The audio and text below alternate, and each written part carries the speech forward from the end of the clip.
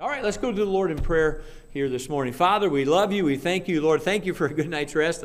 I hope everyone slept well, Lord, our family as well. We appreciate the prayers, thoughts of those who were praying for us as we had a long travel day yesterday, Lord. A lot of cars and trucks on the road, but we thank you for safety, protection, a smooth trip, Lord. Thank you for the safety you've given the Kimmels as they were down here, Lord, for most of this week and at Victory Baptist Bible now with us this morning.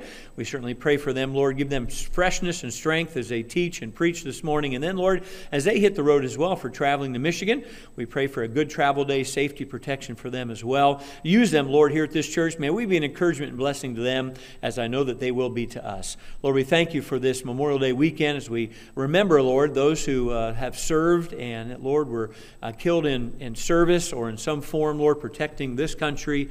We thank you for our freedoms. We thank you for the freedom that we enjoy. We thank you, Lord, for your blessing on this country.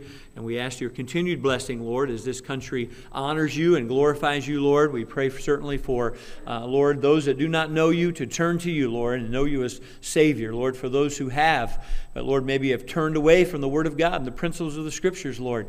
Pray that we would have a turning back, Lord, to the things of the Word of God and standing on the absolutes of the Scriptures, Lord.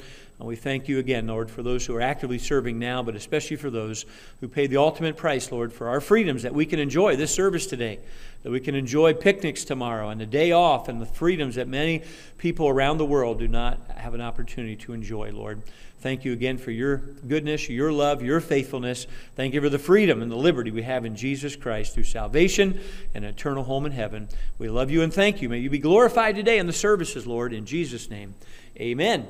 Good morning, ladies. Good morning. It is so nice to see you all. I always feel like I'm coming home when I come to Duryea. We used to live in Mountaintop, which is fun because of where you are in relationship to that. But we've been here in your services through the years, and it's always a blessing to see you all and to have this time. This is our first road trip since I had back surgery, so we've had to learn to take it kind of a little bit slower than we usually do. The first day we were so excited and we overdid just a little. So we've learned the rest of our trip that we need to kind of take our time and stop and get out. We've been in, you're the fourth church, and we've had wonderful services. It's been really a sweet time. And I also got to see my almost 2-year-old grandson. He and his mommy and daddy live in Connecticut, and we just had the sweetest time with them in the weeks between the services. And our son sent us a picture last night with this sad little face. He had just gotten his bath and evidently realized that we weren't coming back, and it was so precious. And I thought, ooh, no wonder I cried to leave him. He was crying for me to go, so it was fun. But I'm doing well. The trip has gone well, and I thank you for your prayers that everything has been going great. The doctor's pleased. My pain is all but gone, and it's a real answer to prayer. I do have to have hand surgery, though, when we get home, so we're just a mess. Dave and I joke that if you put the two of us together, we might make a whole. We really need both of us right now. What hurts on me doesn't hurt on him, but what hurts on him doesn't on me. So we just kind of do what we can to make it.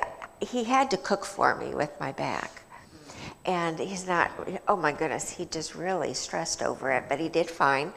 But now with my hand, I tell him he's going to have to put on my makeup and fix my hair. Yeah.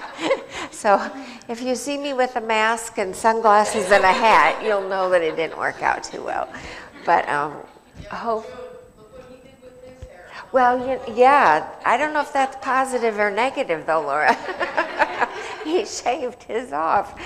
So we'll see. I have my hairdresser on alert. She said, if you need a really good shampoo, she said, you come on over and I'll take care of you. So I think she'll have my back. Well, I want to just share a lesson with you today that is with missions. Do you know, without being able to do our normal traveling so far this year until now, my heart is stirred for missions and feel like I have not been able to really be after what God has called us to do these last few months. So I'm excited to be back to teaching. But my heart is burdened for us to realize the mission field that we are in. As our country makes the choices that it's making as a nation, things are a little uncertain, and the things that we have taken for granted have become more important and more vital to us when we realize that this is, just not, something's not right. We all went through COVID. We saw people get very sick. We saw people get just a mild case. We know of those that went to be with the Lord. And if anything that we can learn from these months of years of sickness is how much we need the Lord. He is unchanging. And his love for us and his working in our hearts is not limited in any way. And we need him. As we have worked with the Chinese, we have seen their dependence on God is completely different than the American church. They have no one else. They risk everything to get up and to do what you and I have just taken the routine schedule this morning to be here.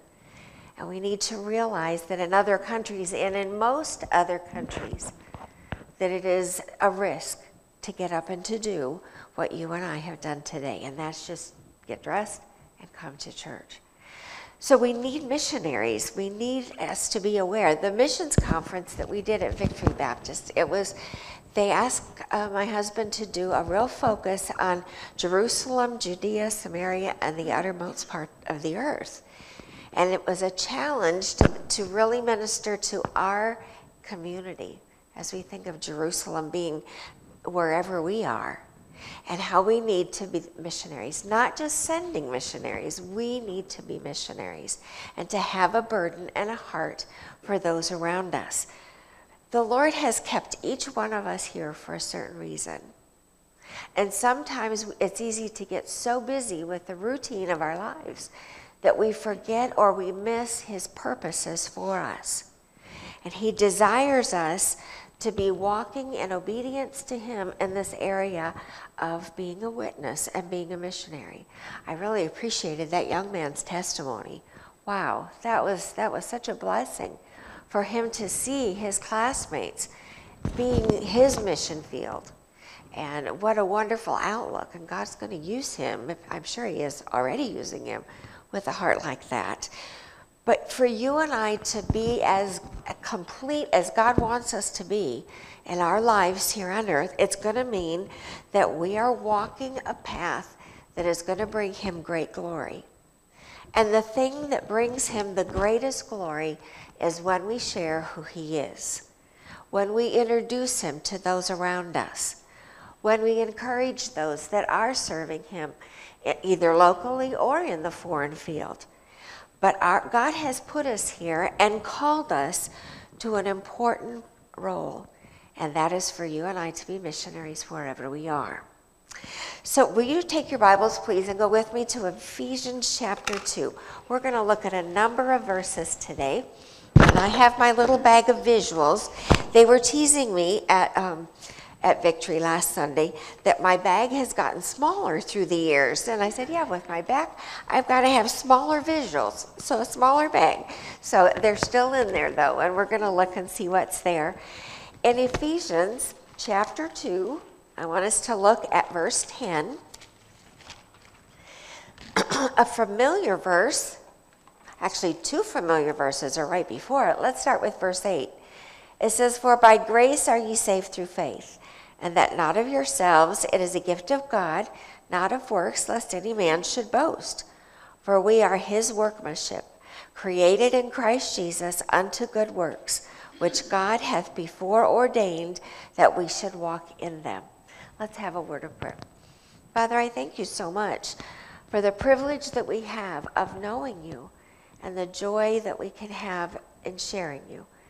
And we pray, Lord, that you would just challenge all of our hearts now to be more aware of those around us that need you. Help us to realize our responsibility to our Jerusalem. Help us, Lord, to be able to picture what you would have us to do, that we might go out and to do that work this week. I thank you for your love and your patience with us. And I pray that you would just guide as I speak today and share these truths. I pray that the ladies' hearts would be touched, Lord, through your word. I ask that you would just challenge us and encourage us as we share these words together. In your name I pray. Amen. We need to realize that God has a plan for each of us. If he did not, we would not need to be here. He would have taken us to heaven when we were saved. And our ministry and our work would be done.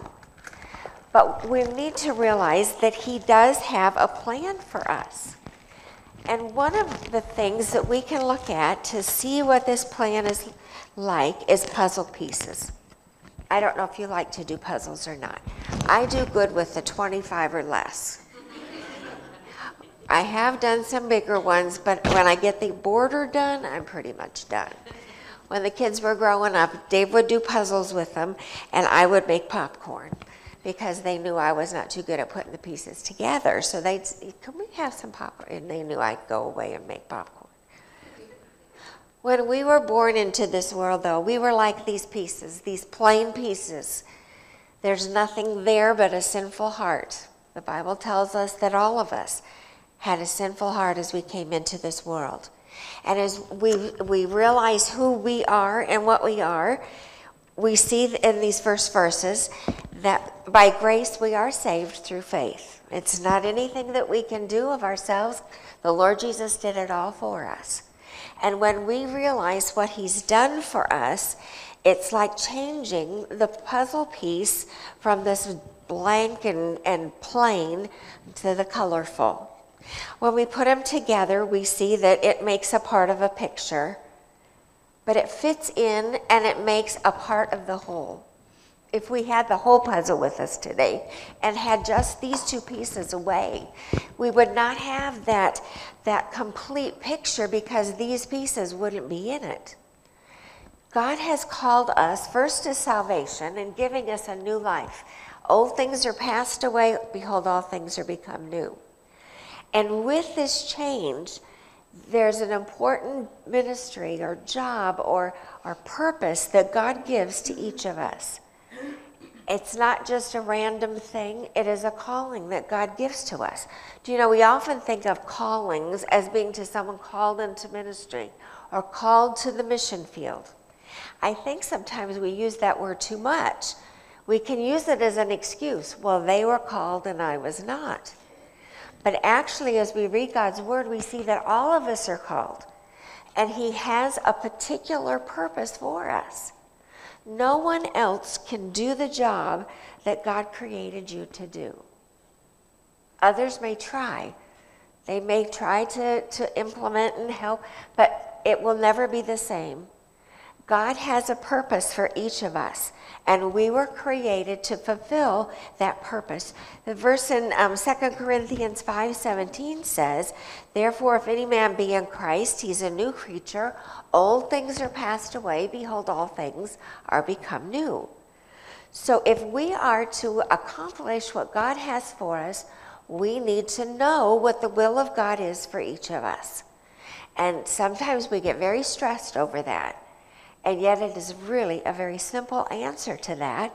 As he puts us within the settings that he's given us, he has a purpose with us being there to minister and to serve others. Will you go now to Revelation, please? I'm doing a good job this morning, dropping everything. That's why I need hand surgery, I think. Hope it will have Velcro when I'm done, that I will be able to really hang on to things. All right, Revelation chapter 7 and verse number 9. Revelation 7:9 says this. After this I beheld, and lo, a great multitude, which no man could number, of all nations and kindreds and people and tongues, stood before the throne and before the Lamb, clothed with white robes and palms in their hands. This pictures for us the will of God. as we see this gathering of all nations, all kindred, people, and tongues, we will be around the throne praising and giving glory to God. And God desires, and his purpose in our lives is for us to help him, help gather these people that will one day stand before his throne and praise him. And as you look at this, you see it's from all nations, all kindreds, all people, all tongues. This means it's a worldwide gathering. I never left this country other than Canada. I didn't go what I think of as abroad until after I was 60. And I have been to Asia 6 times, all over Asia, all over India. I've been in 6 airports in India. If you've traveled in India, you know that that is an incredible experience to be in one, let alone 6. But as I think of these travels that God has given me, I can picture this better than I used to. As I have been in airports, the only Western person there, and you realize that everyone is looking at you. As I've walked the streets and seen, like in Hong Kong, all the different nations represented on that main street that I was walking down. And as we look at this, it's not just Americans. It's not just North American continent or South America. This is a gathering of all nations. And our purpose on this earth is to help build this gathering. And that is to be a witness for us to share God's message of salvation, help people to grow and to walk with him, but realizing that there is nothing that brings God greater glory than someone trusting him as Savior. Nothing we could do to bring him greater glory than us sharing the gospel with someone else. So as we look at this verse, and we're going to follow the will of God, we need to know the will of God, and that is given to us right here. That this is what he wants us to be working towards. Have you looked up in the night sky and seen that bright star called the North Star? I think I can spot it. And it's there with a brightness, and it seems to be unmoving. The purpose of the sailors used that star for was to guide them. And because it is directly over the North Pole, as the Earth rotates, it seems that that star stays in one place. Well, this verse should be our North Star.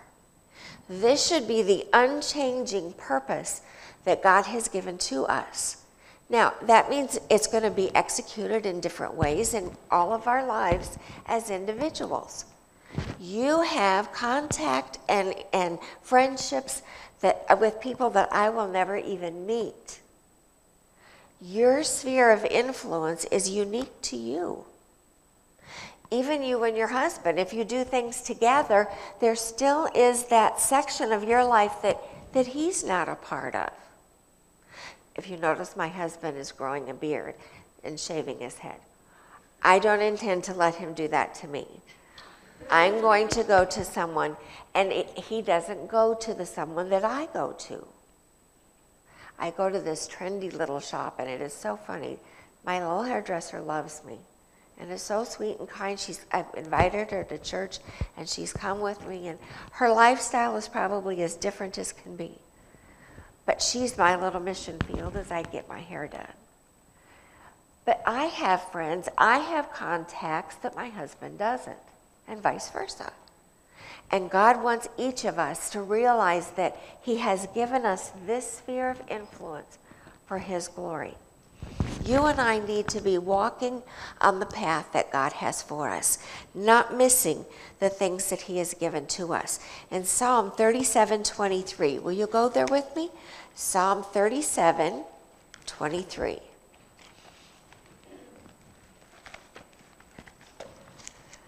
It says, "The steps of a good man are ordered by the Lord, and he delighteth in his way." Do you know, God does not always give us a lot of information for the future. It says here that our steps are ordered by the Lord. He doesn't give us the whole route. He gives it to us step by step for us to follow him as he leads us.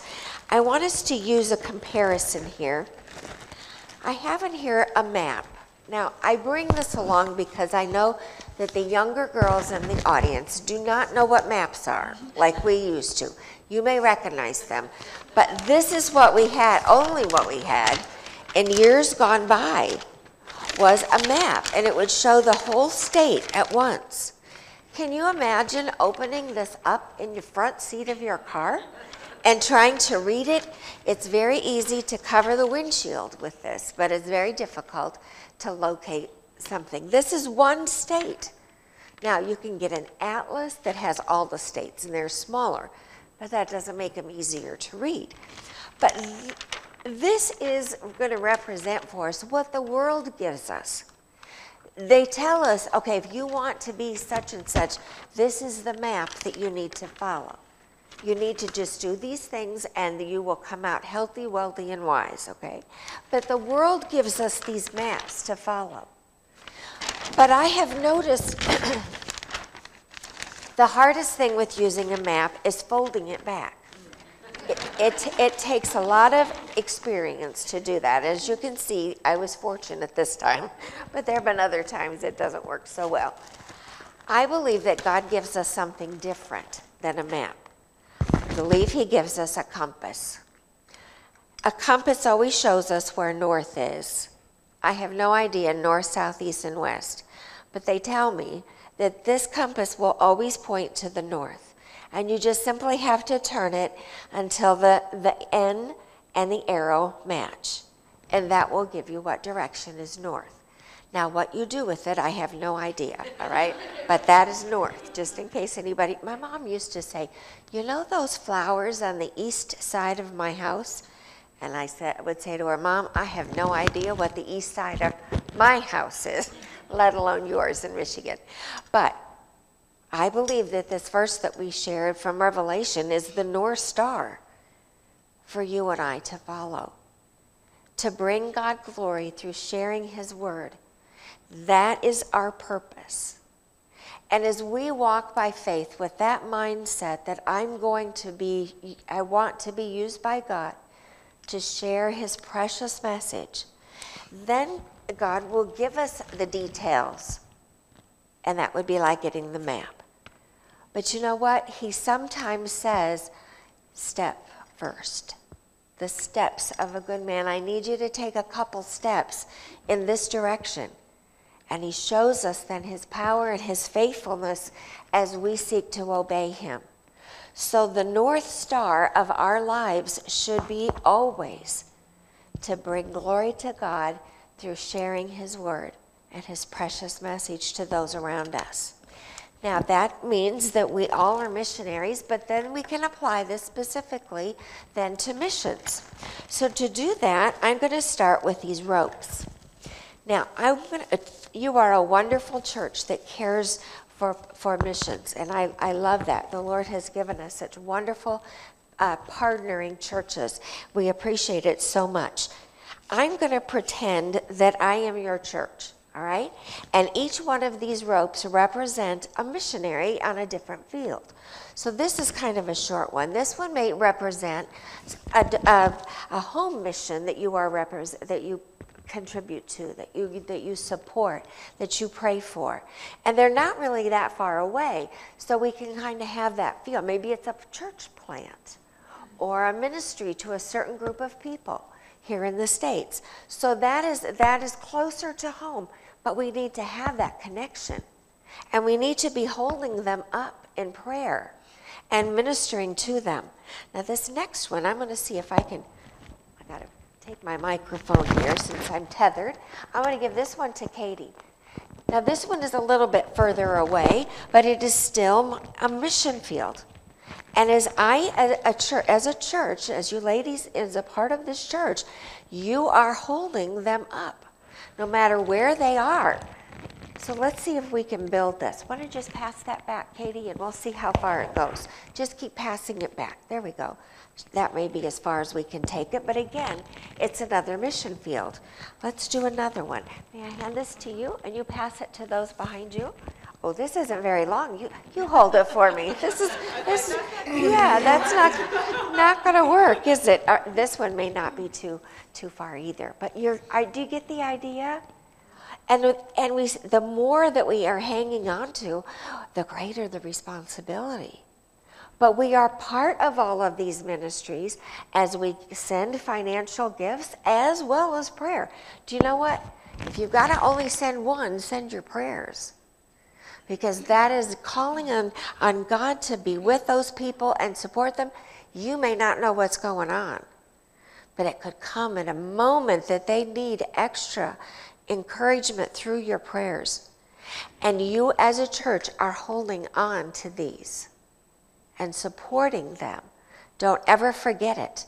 But you are sending out, and this is one of the tools of missions. Now we can switch it around, and my time is going quick, I imagine.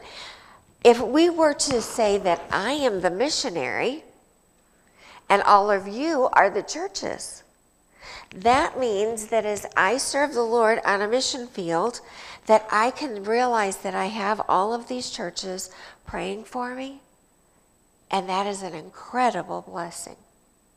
So as you think of your missionaries, it may be easy to say, oh, I'm sure there's others praying for them. No, your role is so important as you connect with them.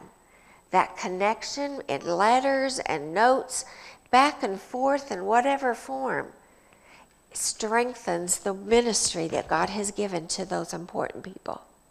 Do you see what I'm saying? Whether we look at it as from the church perspective or the missionary's perspective, the connection is vital. And you know what I found? It is the ladies of the church that bring real life to the missions part of the church.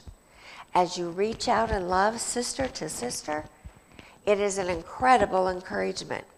The joy of missions, the real heartbeat of missions, comes from ladies in the church, I believe, that are reaching out in love to minister to those that are on the field. Thank you. You all can let go. But do you see what I'm saying? The more that is there, the greater the strength. Let's see what else I have. Oh my goodness. Sorry. I have some other things that help us represent what we're doing. That first one was the ropes. Let's do, we touched on this. I have also walkie-talkies. Aren't these adorable? Amazon has everything I need. I think you can even change the color on the faces. But these represent our communication. It can be our communication with God as we pray. It can be our communication to the missionaries that we minister to, that we are sending those notes, those cards, those gifts, whatever it might be, that we have that communication. But far greater than that is our communication with God on their behalf. I'm afraid that we have become so familiar with prayer that we take it for granted. And we forget that when we pray, we are coming before the throne of God, who is all-powerful, who just spoke and the worlds were created, who parted the Red Sea, and all of the incredible things that we read in his word. We are communicating with that God. And as we go to him and pray, and we are ministering then to those that are out in the foreign fields or in home missions, but also we are praying on behalf of our mission field, that we are reaching out with God's power to be able to be used by him in this area. Do you know there's so many things going on in our world today? My husband has shared it with this week, and he may mention it this morning. But with all of the influx of people from across the border, we need to look at that as the mission field coming to us. As busloads of those people are transferred to different cities across our nation, you may not like the fact that how they've come in. You may not be comfortable with the openness. We work right on the border in Mission, Texas, and we have seen the places where you can that the people are coming across. We know right where the retention camps are and the cages and all of the horrible things. And those people are flooding in to that area where our friends minister. And I remember Pastor Roy saying one of our first visits there, as we worked there with him, he said, if people come across the border in this period of time where he was speaking, he said if they get sent back, they've been with us, they've heard the gospel, they've gotten saved, we've gotten them grounded, and he said that the authorities that send them back home are the greatest mission agency that he knew of. As the people come to this country. Now, we know that it might not be the sending back that it used to be. But then we must realize that the people coming in are our mission field that's coming to us. But sometimes we don't see it that way. So I have these little glasses, and these represent the fact that we need to realize that we need to see clearly what is before us. We need to take a close look and see, what is it that God has for me to do? Who is it in my life that is from away, that is from a different country? I read a statistic that 95% of exchange students in colleges will never be in an American home, a saved family's home, in their 4 years of college. Isn't that sad? We need to be welcoming those people that are coming here, whether they're coming to study or to work or illegally. They're coming, and our eyes need to be seeing them as souls that need the Savior. We need to be seeing our mission field just as much as those that we send to the field. It says in Jeremiah 12:5, if thou hast run with the footmen, and they have wearied thee, then how canst thou contend with horses? And if in the land of peace, wherein thou trustest, they wearied thee, then how wilt thou do in the swelling of Jordan? What that verse is saying is that if we can't handle it now, how are we going to handle it when it gets harder? Most of you have heard our story of how we had to leave China, that we were being pursued. They knew where we were. They made their point that they wanted us to leave. I know the fear of that.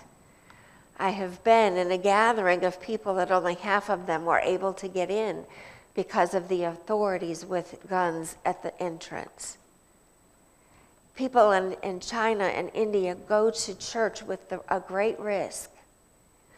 And you and I need to realize what's happening around the world and have a desire to be in prayer and minister to them from afar however you can. But if we don't see those around us as souls needing to be saved, do you really think you understand what the souls in other countries need if you are oblivious to the needs of those right around you? I pray that the Lord will give us eyes to see, hearts that are open, hearts that are willing to be a part, whether it's a short term, whether it's full time, or whether it's sending our children and allowing them to go. The last thing I have is a pair of boots. I didn't bring my husband's boots. I just brought a picture. This is for those that are willing to go. We all need to put on our boots and be willing to go where God calls us. It may just be to the neighbor. It may be to the family across the street. It may be a coworker. It may be an acquaintance that you've made that just in a casual way you see a friendship building. Maybe it is to go to a foreign field. Maybe it's to let go of our kids and give them to God for Him to take them where He wants them. I remember the day that we put our son on an airplane to go to Hong Kong. The next week we moved to Wisconsin. It was rough. I probably cried more in one sitting than I ever had. because it was a very unknown for me. But it represents 8 years of his life, and he hopes to go back. But to put on those boots and are wanting to see our children and grandchildren be willing to do that, you and I must be willing as well to do whatever it is that God has for us, to truly engage in ministering to others. And the final thing that I have is a candle. And this represents the light that God wants us to be. As our world and our nation gets darker and darker under the control of sinful things, our lights will be brighter if we are walking with the Lord as we should. The contrast will be more evident. Do you realize there's no amount of darkness that can quench a light? It doesn't have to be a huge light. It doesn't have to be powerful. This little candle could be seen in a dark room. You and I need to be whatever light God wants us to be, and allow him to use us in our world and in our community for his glory, and for the purpose of helping gathering people to know God's precious message of salvation, that they too may stand one day around his throne and sing praises to the Lamb. We all have a role to fulfill. Yes, we need to give to missions. Yes, we need to be able to say that we support and encourage our kids to serve the Lord. But we also need to be very aware of the mission field that God has called us to. And may we then be the lights that he has for us. I assume that bell means the end. It's like the 5-minute bell? All right. That gives me just a little bit of warning. Thank you. So, ladies, my heart is to challenge you in this area, to be the witnesses that God has for us to be. When we were in Connecticut visiting our son, we went by the mall to pick up a couple things. And because of my situation, we took the escalator. The elevator. And as we were getting on the elevator, there was a little gal that came running. And we held the door so she could get in just in time for it to go down. And we just chatted with her briefly. It was just from one floor to the next. But we started a conversation with her, and she was on her lunch break from work. We went to Starbucks to get a coffee before we headed out, and she was there too. So when we thought, oh my goodness, this girl's going to think we're stalking her. So it was full. The only place to sit was right beside her. So I went over and I said, I don't want you to think we're stalking you. She said, I was thinking the same thing. She said, I saw you in line and I thought, oh no, they're going to think I am. Well, Dave went up to get the order, and she and I sat there and visited. Complete stranger. I have no idea, anything more about her other than that few minutes that we shared. I was able to share what we do and about the God that we serve. And we just never know. But we've got to have eyes that see and be ready and willing to be used by God. Let's pray. Father, I thank you so much for your love and your goodness to us. Thank you for the privilege that you give us of knowing you. And I ask, Lord, that you would just use each of us as you see fit. Help us to keep our focus on you and your purposes and what brings you greatest glory. Help us to love and support our missionaries, and help each one of us, Lord, to minister in our mission field as you would have us to. In your precious name I pray. Amen.